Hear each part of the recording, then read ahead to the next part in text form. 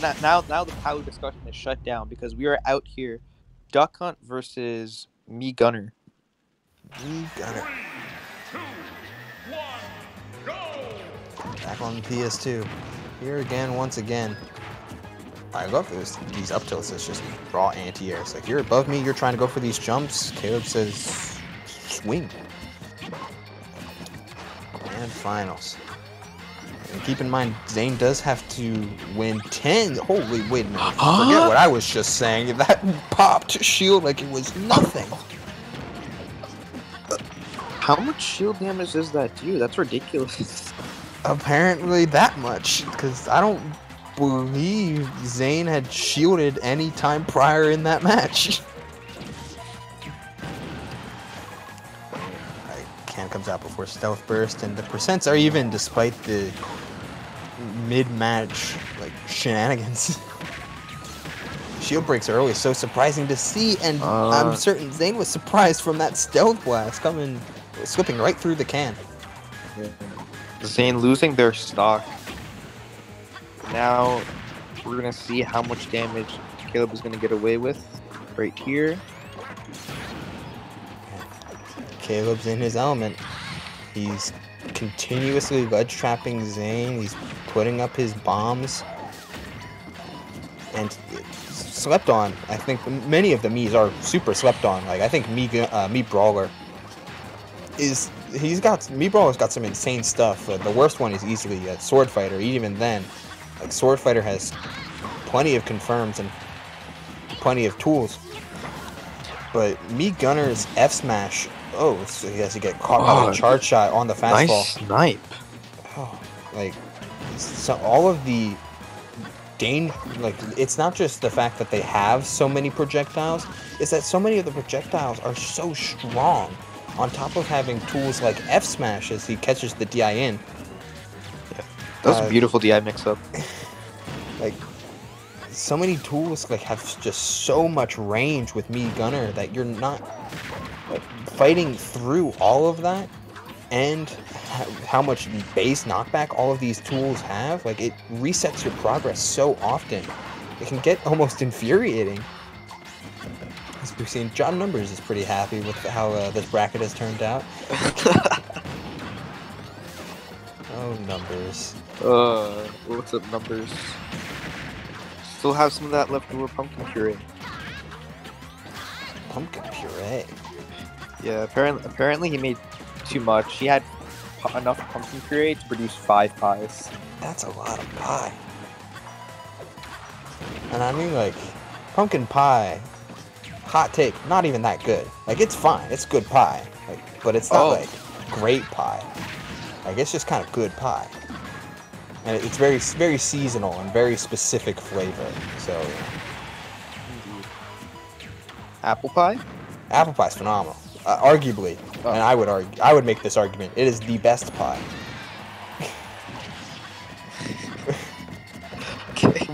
Regardless,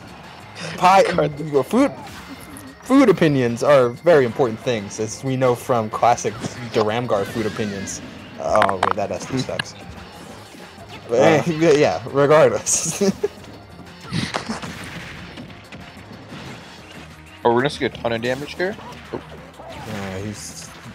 Looks like Zane was looking for some sort of way to get Kaleb into the can, but the forward throw was not enough, and that SD was rough for Kaleb. Oh man, like, he's bleeding fast, but manages to patch the wound just quick enough with that Stealth Blast.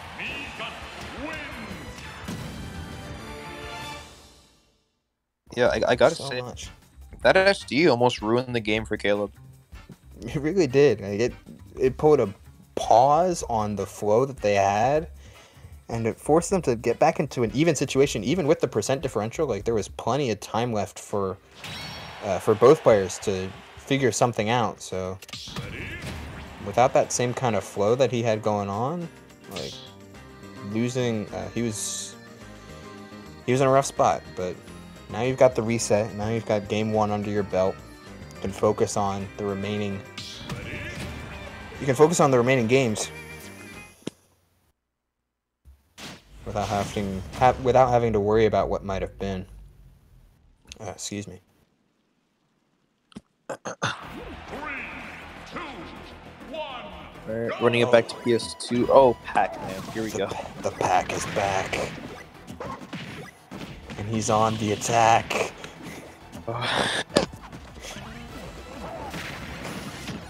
Oh god. Yep. Yep, we're here. It's XeNOwifi. It's Xeno Grand. It's Xeno Grand, 11:43 p.m. Woo!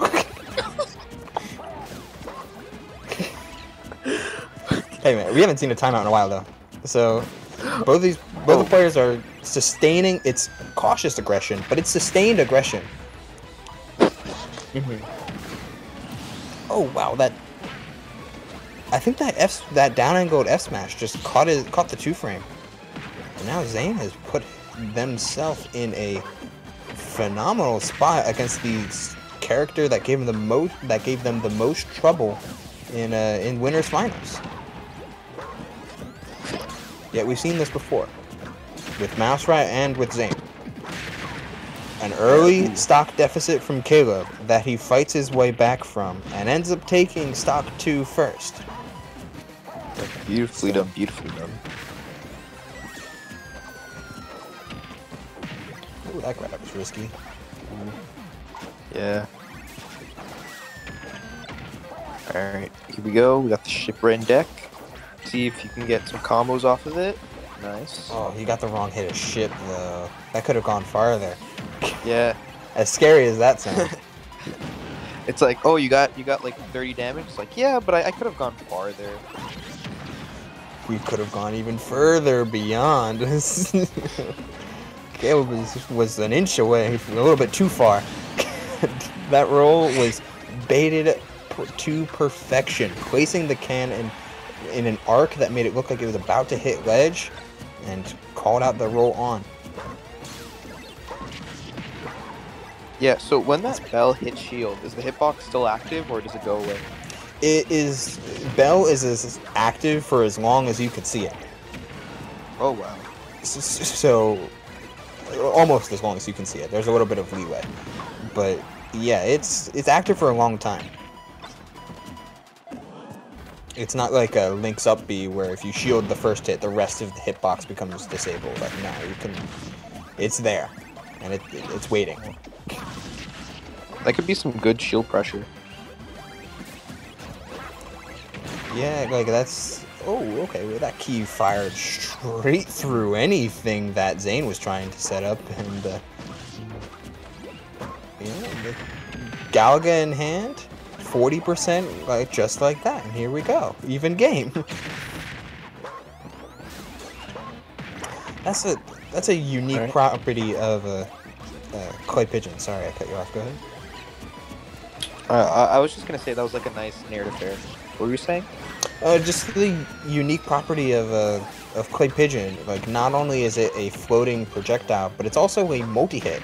So whenever it's triggered, the hit stun will like compile together, and will compile together, and the hitbox will last just that little bit longer. So, utilizing tools that may not be seen initially all that useful is the name of the game for both of these characters. And, you can think back to Smash 4 for Pac-Man when Shinji was making his rounds and becoming one of if not the best Pac-Man in the world. Like utilizing different tools that you never would expect, and even in this game, like Pac-Man's up tilt I only really see used by Shinji because he makes use of the entire character's kit. Like he's a Pac-Man soul main. And Zane with Duck Hunt is the same character, is the same idea. He's optimizing his strings and optimizing their strings and optimizing their combos to be near perfect. Yeah, they're doing a great job of just doing all these setups, specifically like camp setups, but also this is what fascinates me the most. At almost when it hit projectiles, a lot of people. You're cutting out a little bit. I'm sorry. The audio fine? Or? Yeah, okay, now I can hear you. Okay, cool. Yeah, I was gonna say, Pac-Man is typically seen as an annoying character, that kind of, quote unquote, like mashes projectiles or like just camps. But I've always found a lot of top level or even mid level Pac-Mans really explore the kit. You really see it with Caleb here. Like you're seeing these nice ledge traps with Bell. You're seeing spaceship combos being optimized. To me, I've always just found that appealing. Me personally. It's a unique design to be sure, and unique designs are something that like in a game with 70 plus characters, if a character is seen as like this is really unique, like that's something to celebrate in and of itself. Like you got to be running out of ideas sometimes, Sakurai. Like there's 80 of these. But we're gonna push down. I wonder if you have the idea to get this kill. Push down to the wire, 2% differential. Like Hydrant is going to play a huge role in the rest of this game and how both players manage to play around it. But the apple comes out first as Zane dashes forward just a little bit too far. And despite Apple having a really not good launch angle, straight up in fact, it's pretty strong, and eventually it doesn't matter what percent you're at. Whoa. Ooh. A long game, but one that goes in the favor of C.Kaleb, as he is one game away from sealing off this grand finals in a tight 3-0.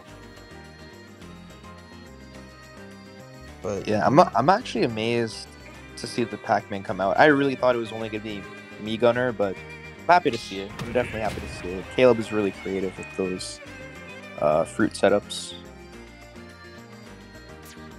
Yeah, the only, like, you're mentioning Pac-Man as an annoying character, and you're not wrong.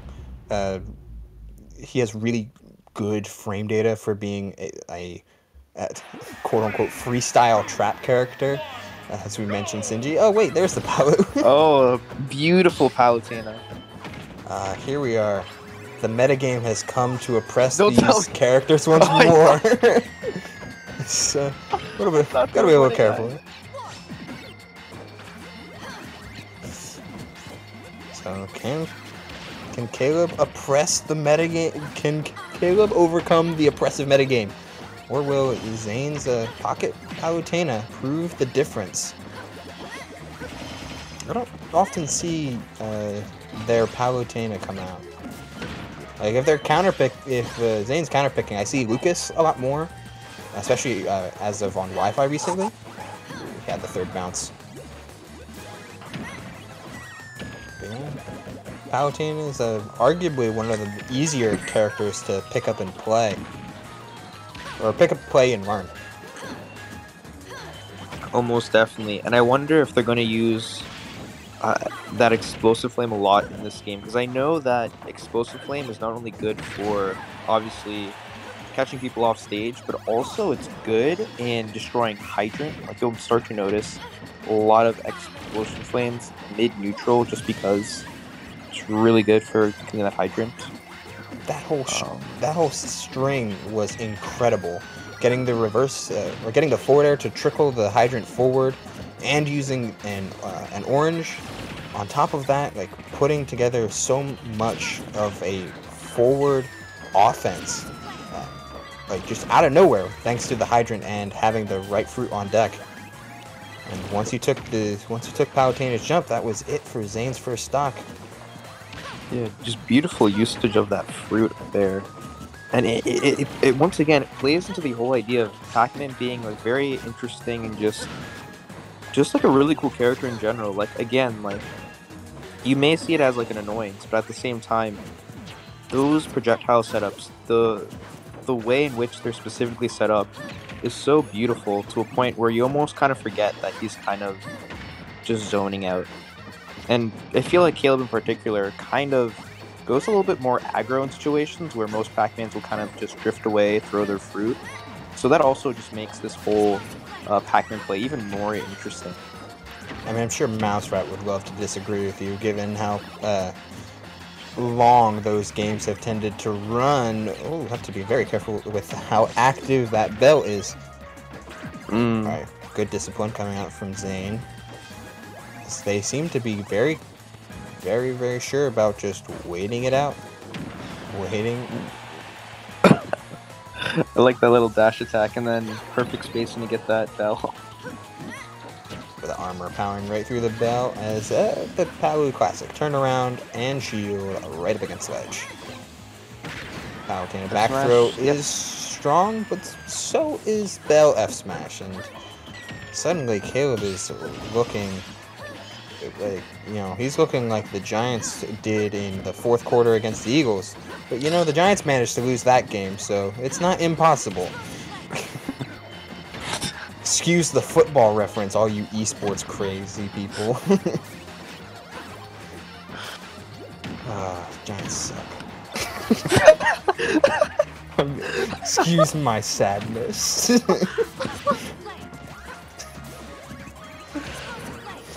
Yeah, So plenty of